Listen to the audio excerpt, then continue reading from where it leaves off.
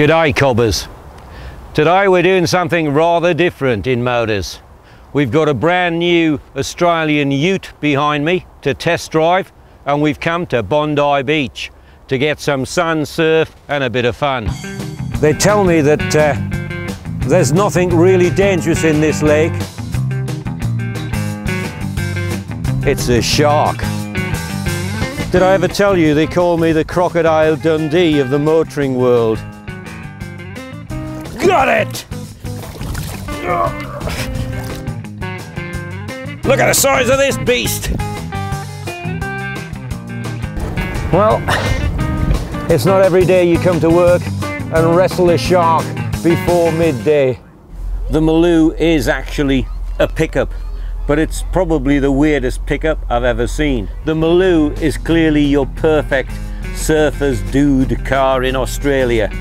Whether or not it's great for England, I've got second thoughts. You've got this tonneau cover hard top on the top here, which means your load is strictly limited, which means it's not really a very practical pickup. The cabin's an interesting place to be. The seats are remarkably comfortable, but too much of the cabin, despite the leather trim, is too low rent, particularly when you think you're paying 51 grand for this car. Australian luxury is clearly a lot different to British luxury interiors. Unlike most of the English pickups, you only get the option of 2 seats in this car. In truth, practicality is not the Maloo's greatest strong point, because despite the macho looks, there's also no all-wheel drive. You can't go adventure tracking in this.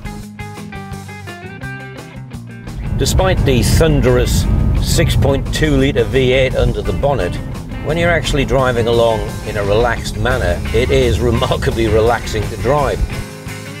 The wheel's a bit of a sort of handful. It's like the size of a truck wheel. It really does take a bit of manoeuvring around.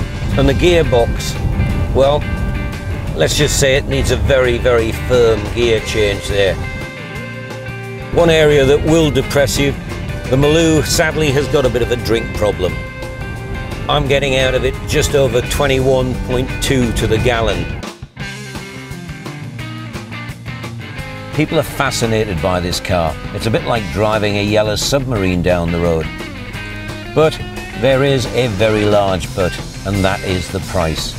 £51,500 is just too much for this. That is just mad money. And it's money that I couldn't pay.